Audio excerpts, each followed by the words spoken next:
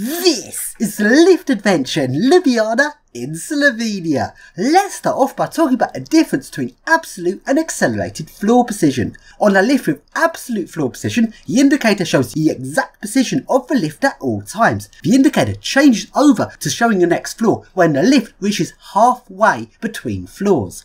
When a lift with accelerated floor position, the indicator changes to showing the next floor at the point of deacceleration. So on a very slow lift, a lift with absolute floor position, the indicator would change before accelerated. But it's on fast lifts where the difference matters, because on a fast lift, an accelerated indicator changes before absolute. This is because the accelerated indicator is changing at the point of deacceleration, and the lift might start slowing down several floors away before the floor is deaccelerating to. This means that when the lift starts slowing down, you can look at the indicator, and the indicator will tell you what floor the lift is deaccelerating to. When a fast lift with absolute position is very annoying, because when the lift starts slowing down, you look at the indicator, but the indicator is showing you where the lift actually is in the shaft, which is still multiple floors away, meaning that you have to keep looking at the indicator until the lift slowed right down to a floor, until you finally find out what floor it's deaccelerating to. So accelerated is better than absolute. But on a lift with cone LC logic, the indicator shows the accelerated position +1. In other words, the indicator does not change at a point where the lift starts slowing down, but the indicator is showing you the floor at the next point of deacceleration that the lift is going to reach. In other words, as soon as the lift starts moving from the floor, before it's even released the brake, the indicator has already changed over to showing you the next floor. But in this tower in Slovenia, this is the first time in the years I've been filming lifts I've ever come across a cone eco-disc with LC logic, and rather than showing the accelerated +1 position, it's showing the absolute position. I've never come across this before. Let's ride it!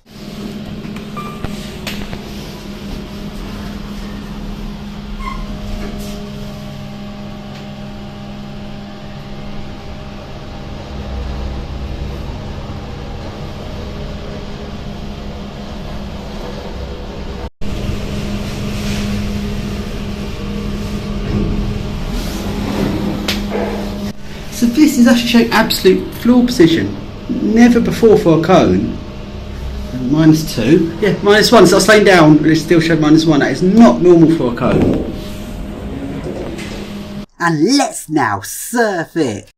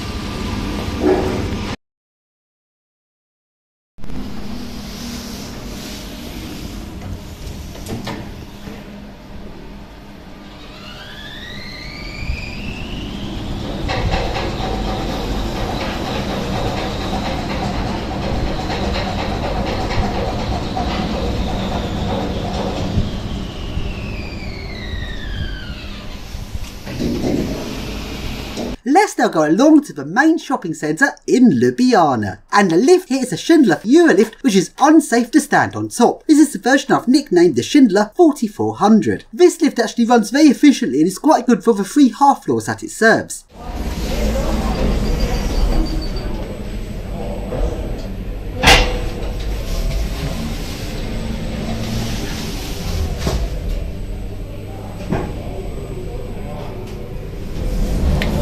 So we now go out of this shopping centre and we go to the nearby bigger and more posh shopping centre. First lift here is a Schindler hydraulic with Myconic logic. Sadly though, it does not feature hydroware.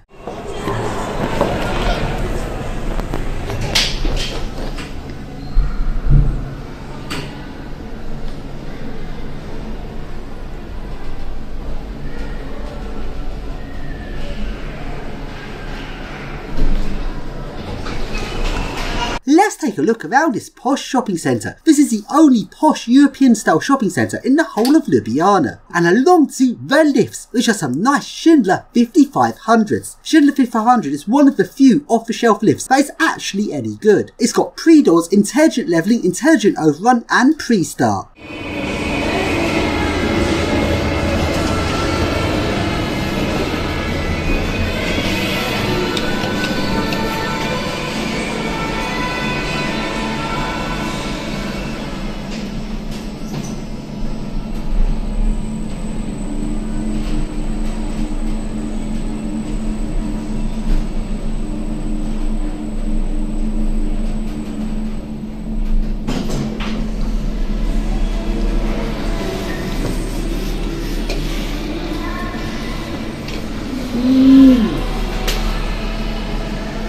Some weird light effects at the back here. Let's hope it'll do it as it goes past.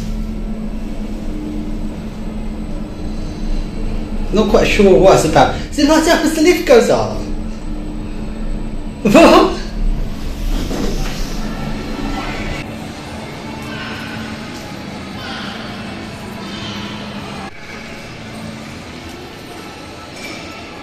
And now we go to the lifts in Primark, which are some more Schindler 5500s.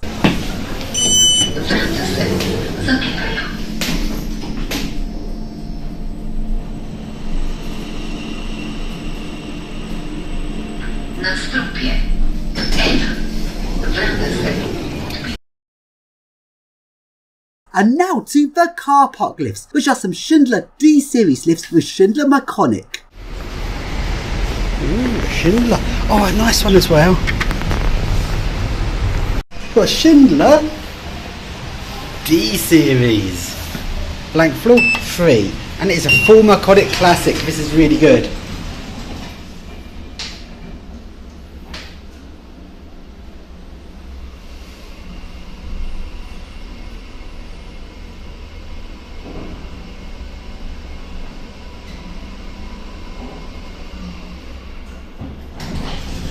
Very nice.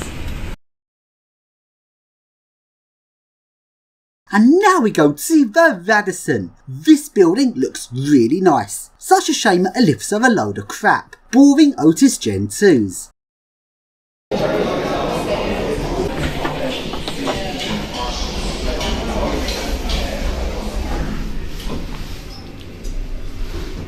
Two screens.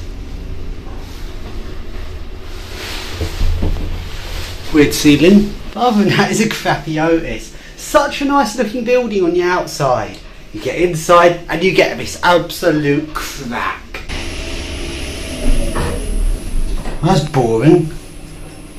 It showed absolute precision rather than accelerated as well, as unusual for Gen 2.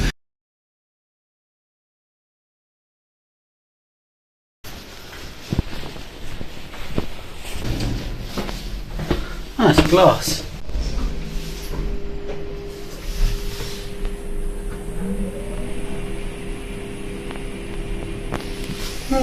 That view would be better on top of the lift, won't it, Mr. Crucifix?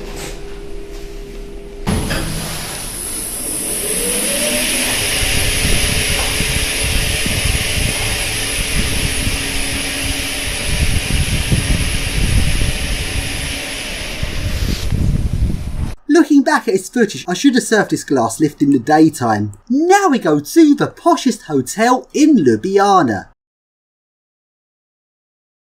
This hotel has got some cone eco discs.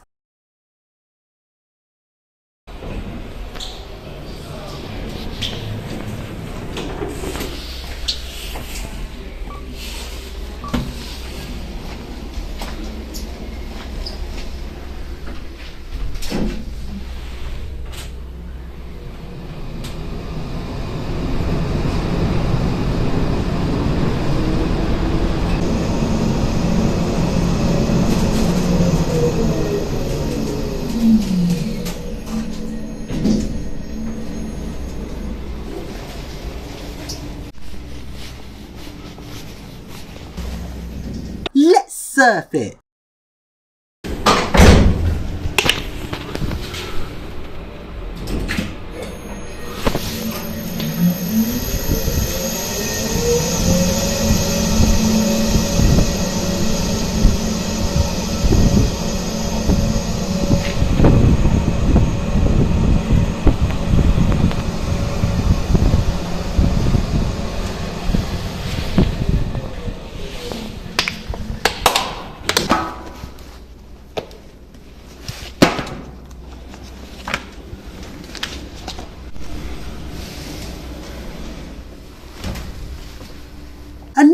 the next posh hotel. This one's got some funicular lifts. In this lift, most of the floors are locked, but I realised there's a sneaky way of getting to the locked floors, which is JU mode.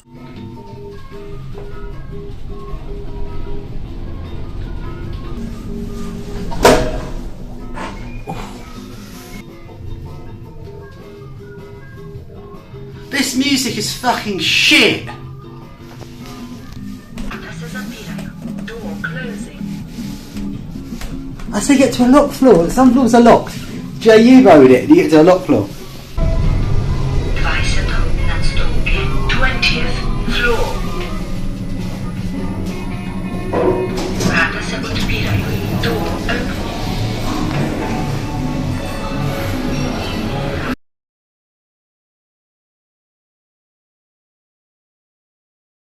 Now we go into a tower block. This tower block is very interesting. It's got some interesting glass lift shafts with some older style lifts. Sadly, these lifts have been modernised. This tower block is actually in very good condition and has quite a lot of features to it. Features that would have been vandalised if this was in England. Let's ride the lifts.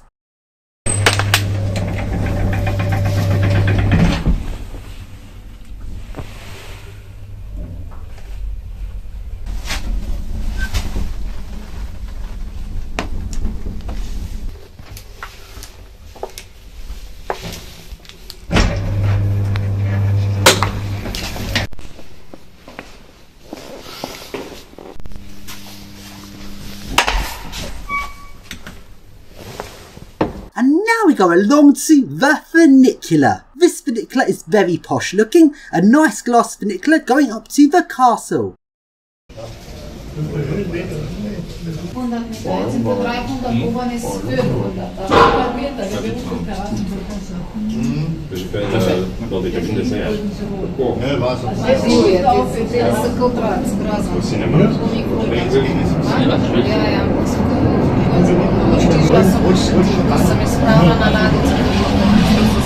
T'as fait quoi des ronds-points d'eux? J'ai pas vu là, ça confère, je les ai posés.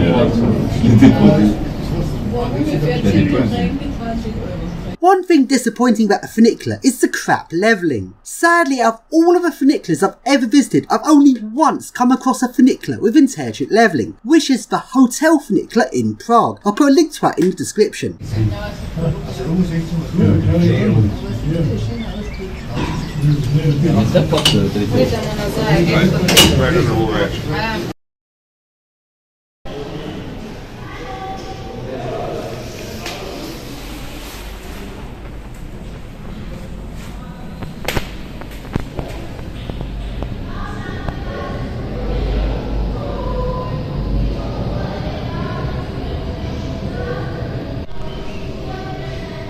So at the top of the funicular is the castle, along to the main castle lift, which is a Schindler 5400.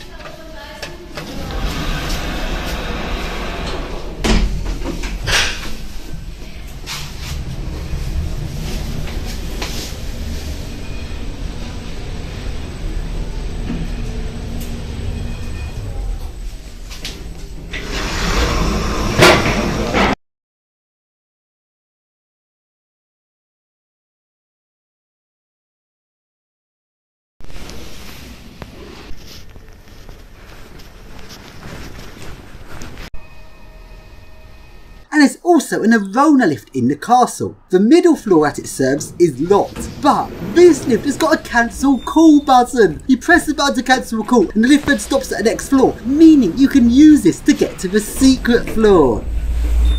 It cancels it, what? It cancels it.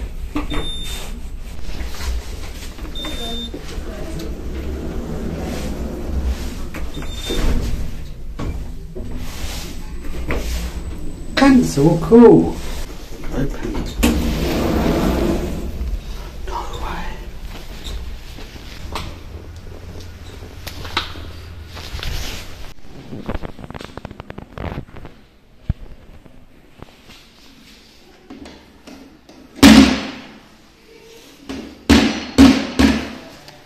Very weird. Now we go along to the next lift.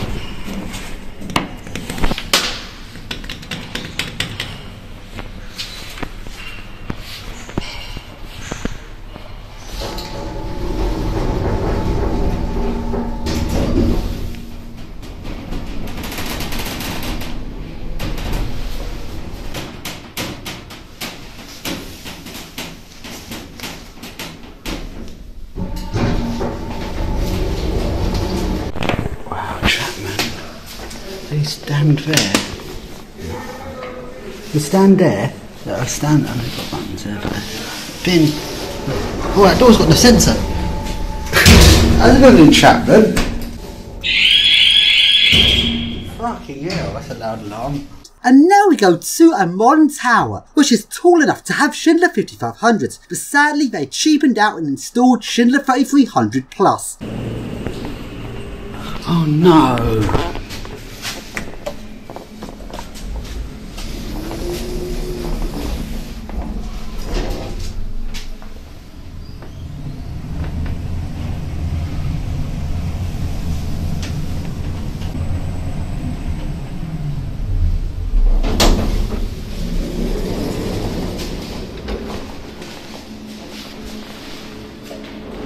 Now we go to a slightly grotty glass lift.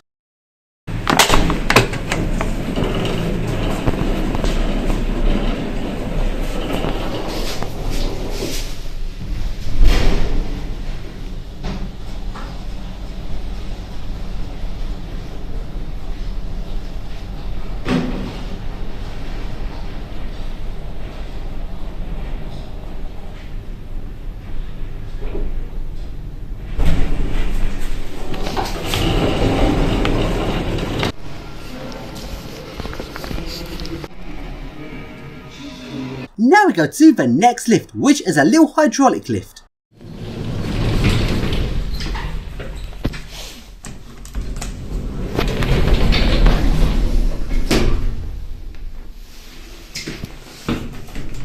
Well, minus one's locked, and as it's the lowest floor, I can't surf down there. Let's have a second person with me. Looks like I can't go down there then. Oh, actually I can. The basic indicator goes out when it's not the floor, like an old style system. 1, and input in the minors. Ooh. What's through there? That is the secure way. Like, that is how you defeat me. Well done building for successfully defeating me. Let's surf it.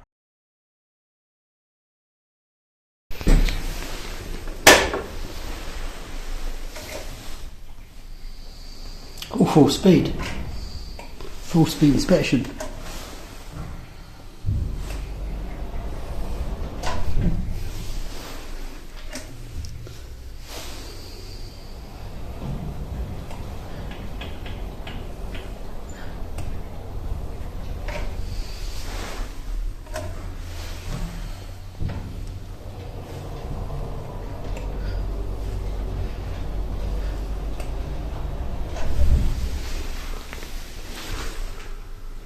Fence? It's made for fence. It's bypassed. And now to IKEA. And while IKEA is well known in England for having some very interesting lifts, over here, disappointingly, it's got crap generic.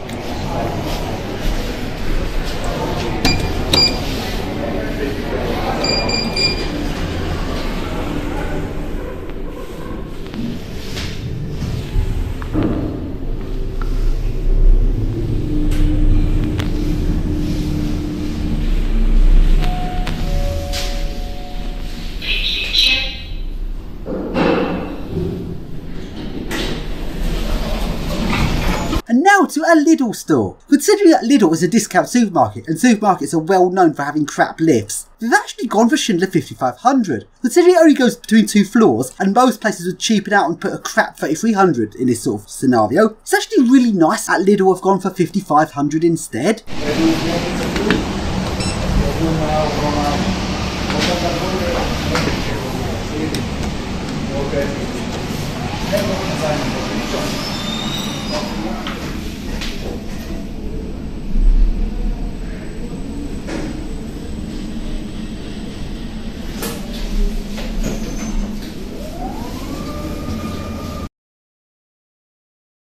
Now we go to the next tower block. The lifts here have been horribly replaced.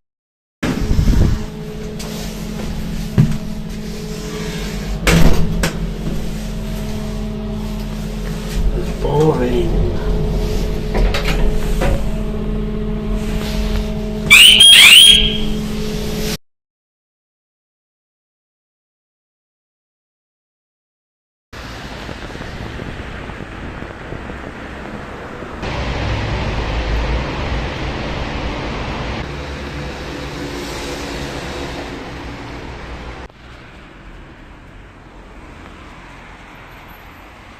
And finally, whilst looking around Ljubljana, I found a bunker. I wasn't expecting to find a bunker here. I wasn't even looking for bunkers. I just stumbled across this. Let's explore it.